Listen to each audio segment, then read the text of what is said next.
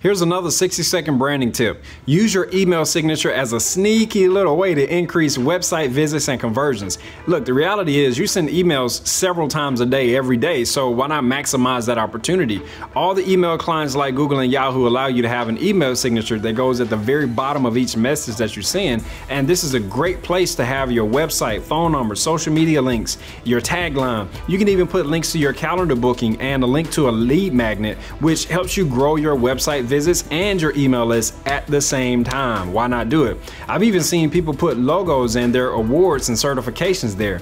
The options are endless, people, on what you can do. And I personally love email because it's personal, it's one-on-one, and it can be one-to-many, and just a great place to creatively market yourself and brand for free.